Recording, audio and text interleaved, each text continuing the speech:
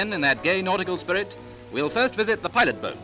Oh, perhaps I should mention that if you want to push the boat out, you can, because the pilot boat's an inn as well, complete with rum alcoves and tawny portholes. This home from home's at Bembridge, Isle of Wight, and as no one is ever half seas over, the lifebelt is never used. And now what about a little shanty? Have you been in an inn in England where the bars are like a ship's? The public bar, the forecastle, the saloon for officers' nips? Wasn't it Kipling who wrote those immortal words? No!